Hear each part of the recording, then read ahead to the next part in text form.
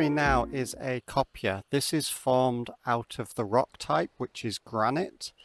It used to be under layers of other sediment, possibly other rocks. As those have eroded and weathered away, we're left with this spectacular structure. This is a form of what's called pressure release or even dilation, where the weight from above has now gone. This rock that was formerly compressed has now expanded under the new conditions, and lines of weakness have formed where it's kind of stressed as it's expanded, and along those specific lines of weaknesses are where weathering will occur. So copias, they are formed by granite. So let's imagine we've got some granite underground and we've got all of those processes happening in the soil with acidic conditions, and that soil will eventually weather over thousands of years.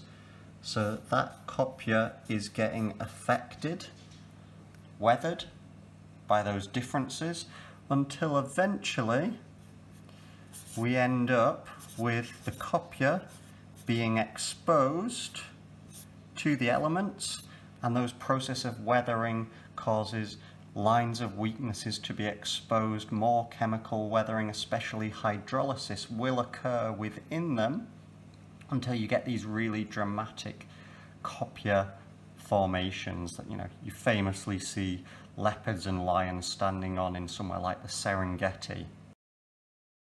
There is also, to an extent, some dilation, or as it's also known, pressure release. Because this regolith is a technical term for all of the rocks and soil above has now weathered, that weight, that pressure has now been released. So much like a sponge when it's kind of compressed, it can then expand now as that weight and pressure has released.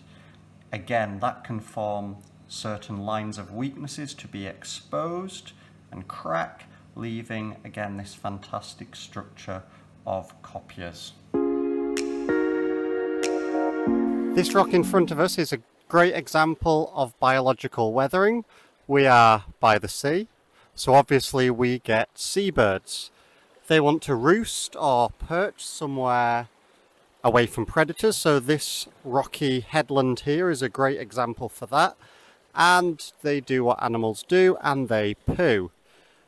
There's a special name for bird poo, which is guano, and over many, many years of hundreds, maybe thousands of birds pooing on this, it is a form of biological weathering, because bird poo has a very low pH, around pH 3.5, full of acids such as uric acid, and over time that weathers rocks. Check out this fantastic example of biological weathering. We can see the tree at the top of this banking and its roots stretching meters below into the rock, and we can see how it's almost strangling the rock there and causing weaknesses in the rock to be exposed until eventually rocks like this, which are relatively loose, will fall out as part of that biological weathering process.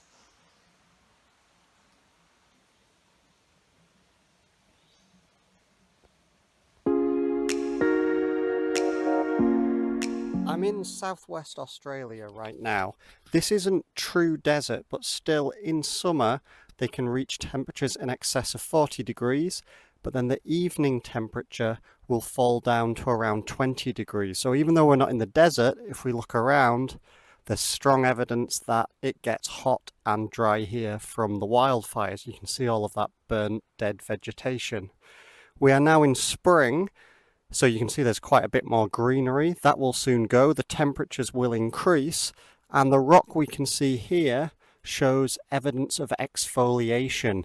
This is when the outer layer of the rock heats up, it expands during the daytime, during those very high temperatures, and then at night time, those lower temperatures, the outer layer contracts. That stress of expansion and contraction, those cycles that repeat again and again and again over years and years, causes the outer layer to weather or to peel. So it's often, exfoliation is referred to as onion skin weathering. So we can see here where the outer layer has peeled. And this is something that happens only when there's a high diurnal temperature range. That means high daily temperature range. So it doesn't matter how hot or how cold it is. What matters is that temperature range, the difference between the maximum daytime temperature and the minimum nighttime temperature. And you'll see that many of the rocks here have that characteristic circular shape, which happens generally through exfoliation. How to draw the process of exfoliation. So all we need to do is draw our rock, okay? Show that it is daytime and that it is expanding. Okay, simple. And then all we need to do, show it's nighttime, draw the rock and show the opposite, that there is contraction. Okay. And then obviously in your explanation, your written explanation, you are going to say that this process, like everything in physical geography, repeats itself again and again and again until the outer layer peels off. That's why it's often informally called onion skin weathering. Very, very simple.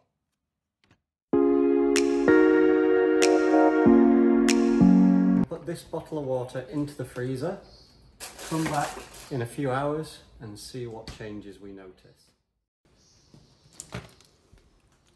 So notice how originally there's a bit of a gap of air at the top. You can now see that it's expanded significantly.